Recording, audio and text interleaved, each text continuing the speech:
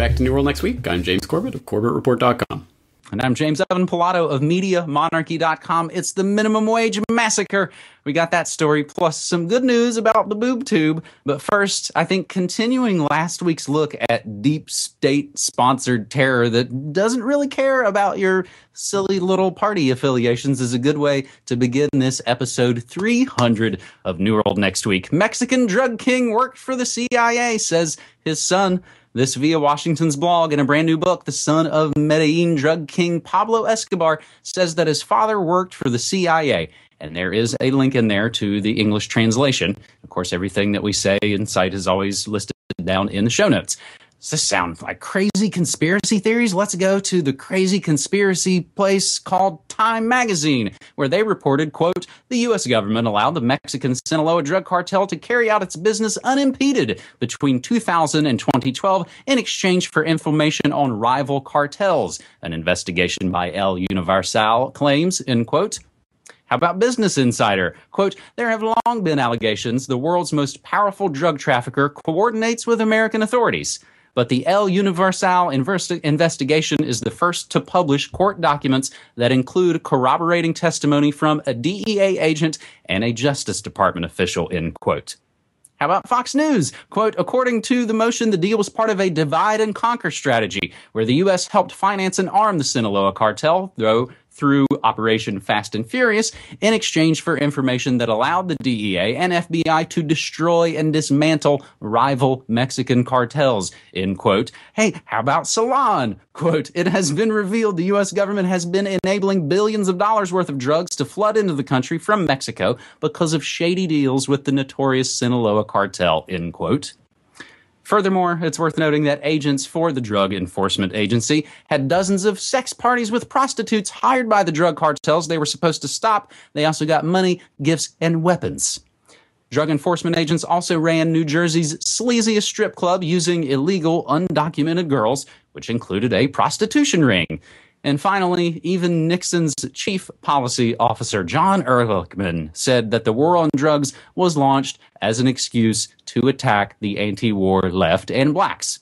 So, like Gil Scott-Heron said, Haldeman, Ehrlichman, Mitchell, and Dean, it follows a pattern if you dig what I mean.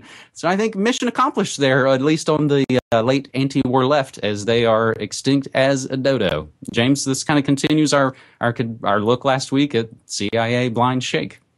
That's right, and it's a continuation of the CIA and the drug trade. I had that 2011 eye-opener report that I just recently posted up to my Corbett Report Extras channel that I hope people will check out because it contains a lot of this information, including a conversation that I conducted back in 2011 with Bill Conroy of Narco News about the case of Jesus Vicente Zambada Niebla of the Sinaloa drug cartel, who was up on charges of drug trafficking, importing tons of cocaine into the U.S. He was the logistical coordinator for the Sinaloa cartel, who pleaded in court saying, hey guys, I was working with intelligence agencies. You guys set me up.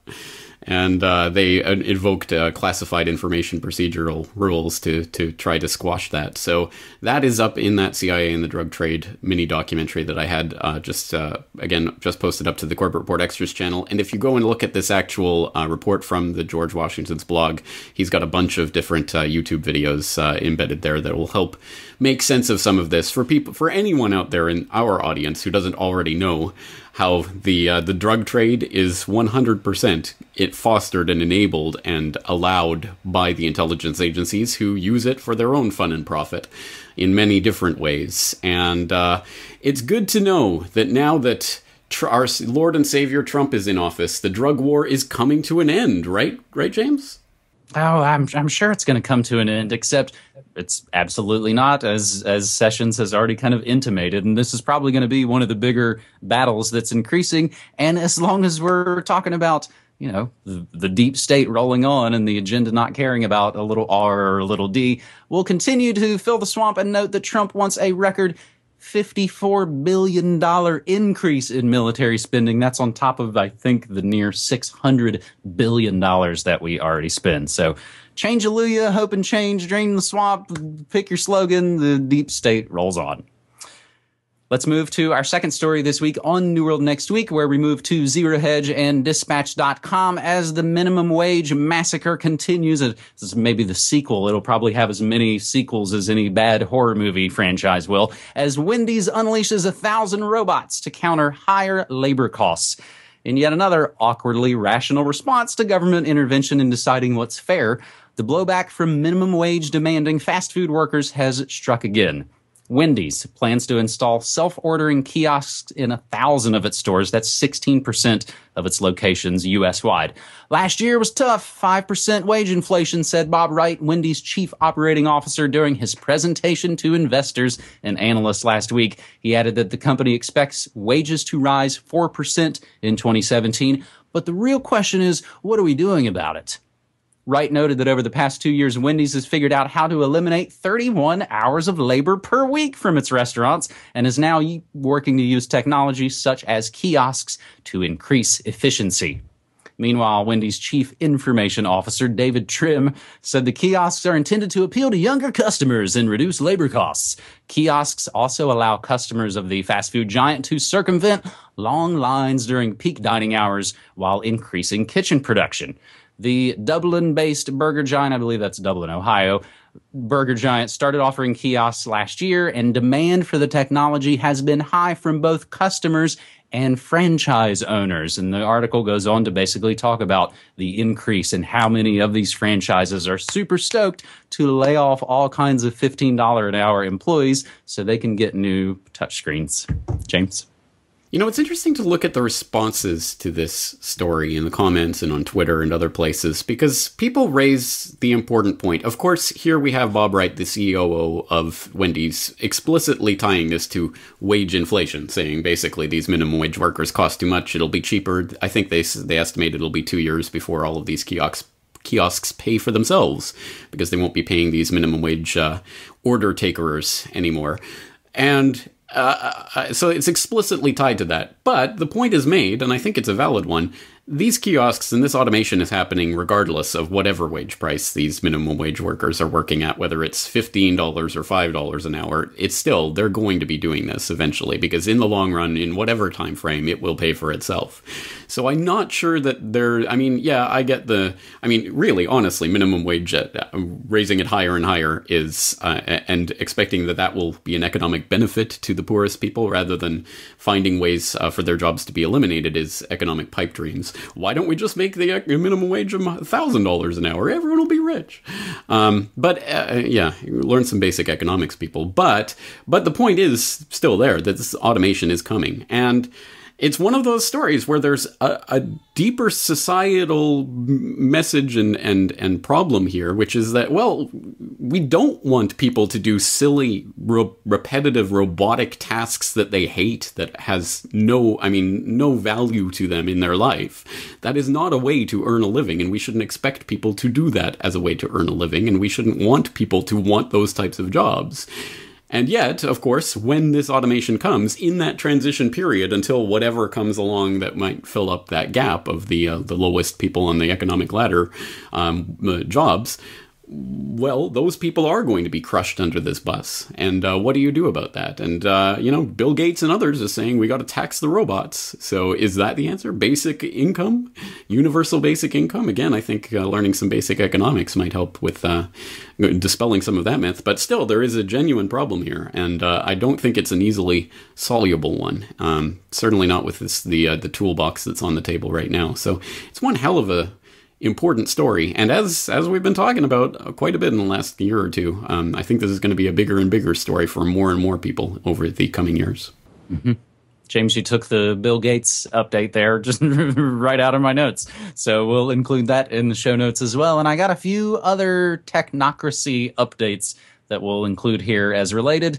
FriendFace testing artificial intelligence to spot potentially suicidal members. Sorry, suicidal FriendFace users abroad. This tool is only available in Trollmerica at the moment. Google can, which means they will, and which means they did remotely reset your Google router. And shocker, stuffed CloudPets toys leak millions of photos, voice recordings, and personal information from kids and parents. Another warning that the Internet of Things is a giant pie cloud in the sky disaster. So let's wrap up this episode 300 of New World Next Week with a little bit of good news. Americans have fewer TVs on average than they did in 2009. This comes via Ars Technica. Americans went from having an average of 2.6 TVs per household in 2009 to having 2.3 TVs in 2015, according to survey data from the U.S. Energy Information Agency, EIA. The data comes from the agency's Residential Energy Consumption Survey, and allegedly a more fine, detailed report on this survey is actually coming out in April. So just some of the bits and pieces are available right now. The latest data shows that in 2015, 2.6% of households had no TV at all, a jump from the previous 4 surveys in 2009, 2005, 2001, and 1997, in which a steady 1.2 to 1.3% of households didn't own a TV at all. James, I really like this story for our 300th episode. Americans have fewer TVs on average than they did in 2009, because that's when we started New World Next Week, in October of 2009, I believe. And it is a pleasure here to be with you. I know you had the tie on last week. I'll wear the tie this week to celebrate doing this work for so long. Now, James, if there's anything I've learned from the holy religious dogma of catastrophic anthropogenic global warming, it is that correlation equals causation.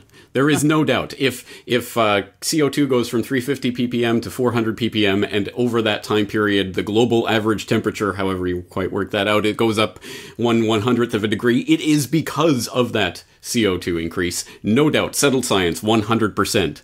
Therefore, if New World Next Week starts in 2009, and over that almost 8 year period, people start ditching their TVs in record numbers, it is because of New World Next Week. So I'm going to give ourselves a big pat on the back. We did it. We are getting the American populace to tune out their TVs and tune into real independent media.